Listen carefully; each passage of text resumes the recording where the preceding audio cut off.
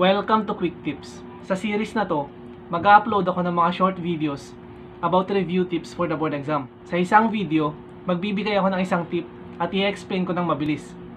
So pay attention.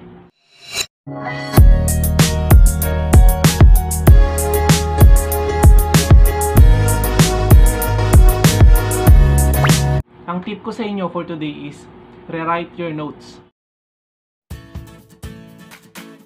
Kasi, writing is a type of active learning.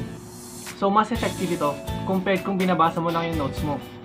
Mas maganda pa na i-write mo yung mga notes mo ng isang beses kesa basahin mo yan ng paulit-ulit ng 3 beses. Ngayon, baka iniisip nyo, pero ang dami kong notes, hindi ko kayang i-write yan lahat.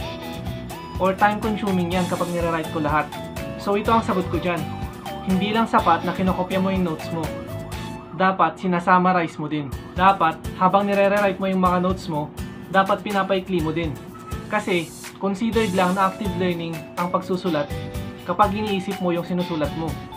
Pwede kang magsulat ng hindi nag-iisip, pero hindi yan considered as active learning. So, by summarizing your notes, kailangan iproseso ng utak mo yung sinusulat mo.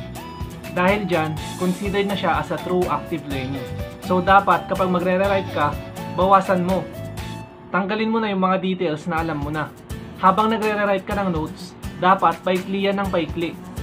For example, kung dating 20 pages yung notes mo, dapat after first rewrite, 10 to 15 pages na lang. And then second rewrite, 5 to 10 pages na lang. Paunti ng paunti hanggang sa wala nang nakasulat kasi nga master mo na lahat. So that's my tip for today. Rewrite your notes and summarize them. Kung bago ka sa channel na to, I am Charvin Garcia, isang chemical engineer at board exam Topnotcher. And for more tips like this, just click the subscribe button or you could watch my other videos here. Thanks for watching and see you in the next video.